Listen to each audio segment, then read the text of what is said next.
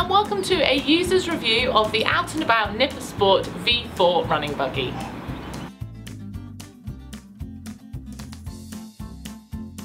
In today's video we're going to be looking at the Nipper Sport V4, which is the sport running buggy from Out and About. We got this buggy to do not just running but some more off-roading and beach trips as well.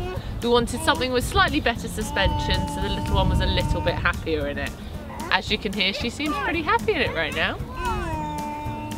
You might also want to check out our video on the unboxing of this running buggy. It took me slightly longer than it should have done to put it together, so hopefully I can save you a little bit of time. That video is linked in the description down below. Starting with the handlebars, you've got a safety strap, which is something I really miss on my normal buggy when I'm going up and down hills.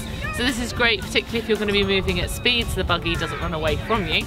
You've also got a handbrake, so if you're going up and down hills, you've got a little bit more stability, and I do like having both of those. I'm a bit nervous when I'm running, so it's quite nice to have those. It's also got this adjustable handlebar, so you push both buttons in and you can adjust the handles up and down. That's really useful depending on if you're taller or shorter and your running position as well.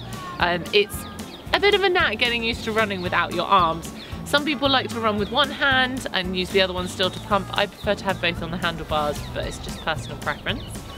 You've also got side pockets at the top.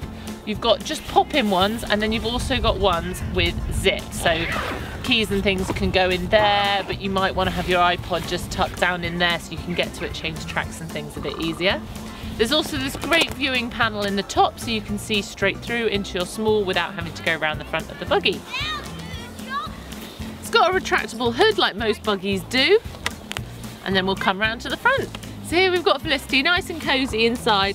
It is quite cold today, so we've also got this is like a fleece lined sort of sleeping bag basically, that's an additional item, but I will link that in the description down below. It just straps in through the straps like they all do on buggies, and you can see that in the unboxing video how I connected those ones in. Oh, lift off it up! Which is quite good because there's a little footrest under here, so when we haven't got the sleeping bag and she's a little bit taller, she'll have something she can rest her feet on. Nice and snug. Very important roll bar. This buggy does feel very stable whether I'm on really bumpy surfaces or whether I'm on flatter surfaces going at speed, but I do feel that this would be a really nice protection if we did go over. Felicity also likes holding on to it sometimes, even with little arms that can just reach it. She seems to be quite keen on that one. It's got a 5-point harness system inside. It's a little bit fiddly to get a small person into it, and this one's not particularly keen of going in the buggy. She's great once she's in, but the actual getting in is not very popular.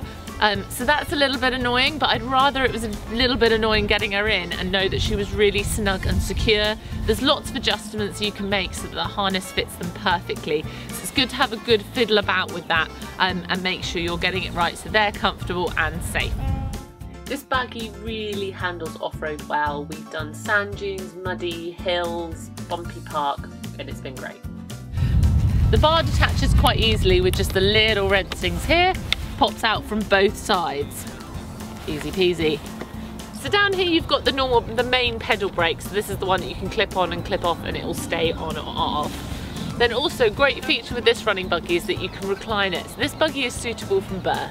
You might not want to do big bouncing around from birth, but most of them are only from 6 or 9 months because it hasn't got this reclining feature.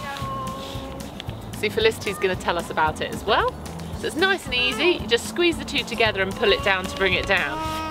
However, getting it back up is not so easy, and the only way I've found to do this is using my head, literally. So you have to squeeze it and push it back up, but this stays in the way, so if you've got no one else with you, you have to lift it, wedge your head underneath, and then do it up. I literally can't think of another way of doing that, but the head's working, so why worry? Then you've also got a little bag down here. Again, you don't want to be putting too much in it though if you're going for a run, but it is quite useful if you're popping to Tesco's on the way home. So another great feature on this buggy is this little air vent at the back. So you've got 2 little zips, and then it's just a mesh as opposed to a fabric, allows the air to flow through. We want to have this as our holiday buggy. We go to Norfolk quite a lot. We want to be able to take it on the beach, and this means it's not going to get too hot in there as well for her. So I think this is a great little added extra. So this is the waterproof cover that comes with the buggy. It didn't actually state in the description that it came with one, but someone else had told me it did, so I didn't buy it separately. So do be aware of that when you are purchasing your buggy. This is also quite good as an extra windshield, I have been advised. Just sits over the top, and then you've got these little elasticated cords with poppers that just wrap around this bar here and pop together. So you just got one on both sides. So particularly if you've had another buggy before this one, the steering is a bit of an adjustment, as in you literally have to adjust the buggy each time. When you're running or going on long walks with it, this isn't a problem, but I wouldn't be going in and out of shops or anything with it. As you can see, it's not going to win any slalom races. Same with gates and things, I just lean it back so I'm only on the back two wheels to get through sort of tight spaces and round tight little corners. It does do the job, and the locked front wheel is a big part of the reason it can handle the sort of more bumpy terrain which you want it to and need it to. Same with curbs, you just lean it back and let the front wheel lift, and then you sort of have to lift the back two wheels up yourself, which is a little bit annoying, so I wouldn't be taking it on any public transport. So you've got three options when folding up this buggy. You can leave both the sets of wheels on, just take the front off or take them all off. Either way, you just got to lift these panels here, and then you've got this little handle here, and it folds up like that. It's really that simple. But I'm going to show you how to take the wheels off, because it will fold up a lot smaller if you have those off. So this is how you take the wheels off. There's just a little red lever you push and you slide the wheel out. I feel like this is fairly idiot proof, and same on the other side. This one's a little bit trickier, and I will admit my hand was very cold at this point. So these are similar to the things you get on like bike wheels on like a normal push bike. You just sort of fold it out and then keep turning it. But my hand was really icy. So turn it a few times, see if the wheel will pull out. No, turn it a few more times, and eventually, there we go. So once you've got all the wheels off, this buggy folds down particularly small. It's also really light, which is really nice after my other buggy, which I love but is not light. So this is going to be the one that we sort of take on holidays and things, and folding up at the gate, which is a bit of a pain, but I'd rather have a buggy we can do more stuff with.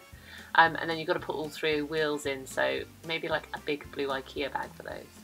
Thank you for watching. Please hit like if you found this mildly entertaining or in any way helpful. Do hit subscribe so you never miss out on a video again.